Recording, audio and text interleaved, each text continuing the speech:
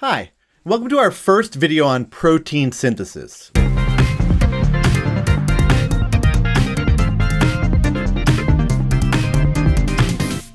This video is going to look at the process of transcription, which is the first step by which the instructions in DNA are converted into the sequence information necessary to build proteins. Let's take a moment and remind ourselves of how DNA works in cells. The information in DNA can be copied, and that's known as DNA replication, or it can be used to produce proteins. That's referred to as protein synthesis or gene expression. And it's the first arrow in that process, going from DNA to RNA, that we're going to focus on in this video. We're going to start by looking at the roles that RNA plays in the cell and this notion of a gene. Then we're going to look at an overview of transcription as a process before comparing and contrasting prokaryotic and eukaryotic transcription. So let's focus in on this role of gene expression. And in this video, we're going to look at the first step, which is known as transcription. In transcription, we take DNA sequence information and convert it into RNA sequence information. This happens wherever the DNA is inside of cells. In eukaryotes, it'll happen in the nucleus, and in prokaryotes, it will happen in the nucleoid region of the cytoplasm. Let's talk first about what RNA does inside of the cell. We've already discussed the roles that DNA plays. RNA plays more varied roles inside of a cell. We're only going to look at the three major roles that it serves. Some RNA serves to carry amino acid sequence information from DNA to the ribosome. That's known as messenger RNA or mRNA. Additionally, there are RNA molecules whose responsibility is to bring specific amino acids to the ribosome as they're needed. Those are referred to as transfer RNA molecules, and they're shown here in green. And then we have ribosomal RNA, which is an actual structural component of ribosomes, which are shown here in purple. Regardless of the role that RNA plays, the instructions for building a particular RNA are stored in the sequence information in DNA. So transcription is going to be needed to produce all of these different types of RNA. Since we're talking about gene expression, we need a definition of a gene. For our purposes, we're going to say that a gene is a DNA sequence that's going to be transcribed into RNA and the sequences that regulate its transcription.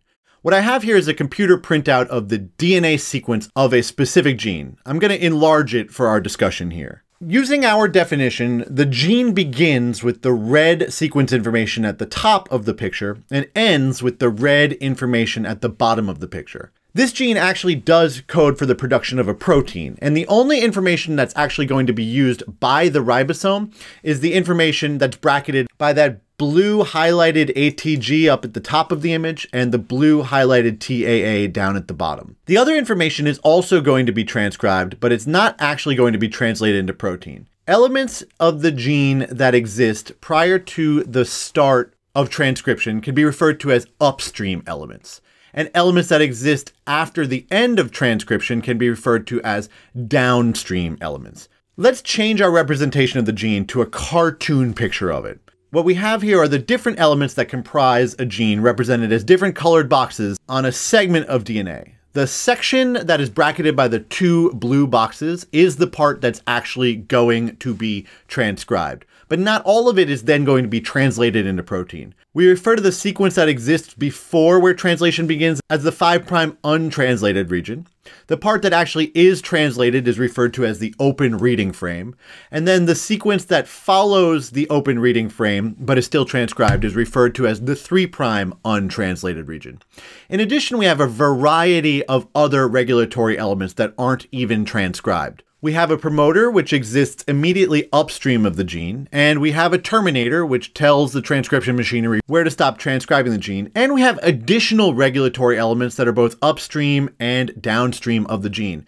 There are a lot of different types of regulatory elements. We're not really going to focus on any of them except to acknowledge that they exist. Those regulatory elements that increase the rate of transcription are generally referred to as enhancers, and those regulatory elements that decrease the rate of transcription are generally referred to as silencers. Transcription is largely controlled through the presence of transcription factors. These are proteins that are made by the cell that assemble at the promoter and allow transcription to occur. Without the presence of the required transcription factors at the promoter, transcription will not happen. These are images of 4 of the major transcription factors, but there are many, many more. The enzyme that actually transcribes a gene is known as RNA polymerase. Its function is somewhat similar to the function served by DNA polymerase in replication, except that, of course, RNA polymerase is going to synthesize an RNA strand from the DNA gene template. RNA polymerase is going to bind to the promoter, and that's going to be controlled by the presence or absence of transcription factors. And then it's going to use the template strand of the DNA molecule to create a sequence that is identical in sequence to what the sequence of the other DNA strand in the molecule would be, which we refer to as the coding strand. Of course, it's not exactly identical because RNA replaces the thymine nucleotide that's found in DNA with the nucleotide uracil. Transcription happens in 3 phases. The first phase is known as initiation. We see the transcription factors are present at the promoter of this gene. RNA polymerase can then attach to these transcription factors. During the elongation step, RNA polymerase moves along the gene and produces an RNA transcript that is complementary in sequence to the template strand of the DNA molecule. Notice that just like in DNA, the new nucleotide strand has to be made in the 5' to 3' direction. This means that the template strand of the gene always has to be the one that's in the 3' to 5' direction. During the termination step, RNA polymerase leaves the gene, and the transcript is then released from the DNA template. The mechanisms by which transcription terminates are beyond the level of resolution necessary for this course. That's transcription. That's how it works. It's the first step in gene expression. But before we wrap up, let's talk about a couple of differences between prokaryotes and eukaryotes in terms of the transcription process. The first main difference is where transcription occurs in the cell. Eukaryotes have a nucleus that contains the DNA, and that's where transcription will happen. In prokaryotes, the DNA is kept in a region of the cytoplasm known as the nucleoid, which is the location of transcription in prokaryotic cells. Another major difference is what happens to messenger RNAs, or RNAs that contain protein sequence information, after they're produced. Eukaryotes do extensive processing of messenger RNAs that prokaryotes do not do. This happens prior to the export of the messenger RNA from the nucleus. And there are 3 major modifications that we're going to look at. The first is the addition of a specialized 5' guanine triphosphate nucleotide cap at the front or the 5' end of the gene. The next is the addition of a long tail of adenine nucleotide to the 3' end of the gene. This is referred to as the poly-A tail. The 5' GTP cap and the 3' poly-A tail help to export the mRNA from the nucleus and contribute to how long that mRNA remains in the cytoplasm available for translation before it begins to be destroyed.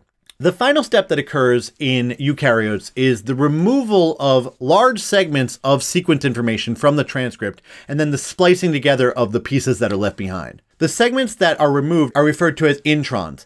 They do not contain sequence information necessary for the production of the protein that the transcript is coding for. So they have to be removed, and then the remaining segments, the exons, need to be spliced together to create the functional transcript. If you were to take an unspliced transcript and put it into a ribosome, that ribosome would make a garbage protein because those introns contain what would be the equivalent of genetic misinformation for the production of that protein. The last major difference between prokaryotic and eukaryotic transcription is the coupling with translation. This can only happen in prokaryotes because the DNA is not kept in the nucleus. So as RNA polymerase produces a transcript, the ribosome can simultaneously begin translating that transcript as it is being produced. That's what we call direct coupling. Eukaryotes can't do this because the DNA is kept in the nucleus and the transcripts need to be processed before they can be exported from the nucleus and sent to the ribosome. Thanks so much for watching our video on transcription. Make sure you can do the following things here at the end. Make sure that you can describe the process of transcription as it was discussed in this video.